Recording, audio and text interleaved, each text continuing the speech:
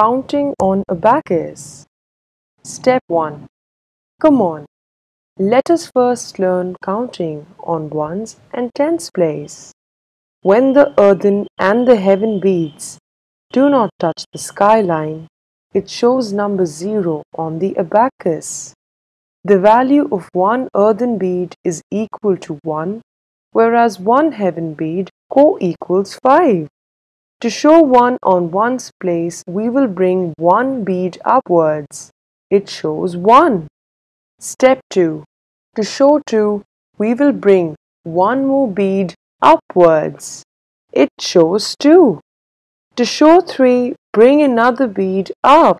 This is number 3. To show 4, take another bead upwards.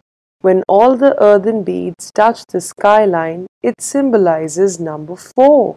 In order to represent 5, move all the earthen beads down and make one heaven bead touch the skyline. When one earthen and one heaven bead unite at the skyline, it constitutes number 6. That is, 5 heaven plus 1 earthen is equal to 6. To make 7, 1 heaven and 2 earthen beads meet at the skyline. That is, 5 heavens plus 2 earthen is equal to 7. To make 8, 1 heaven bead and 3 earthen beads meet at the skyline. That is, 5 heaven plus 3 earthen is equal to 8. To make 9, all the beads touch the skyline. That is, 5 heavens plus 4 earthen is equal to 9.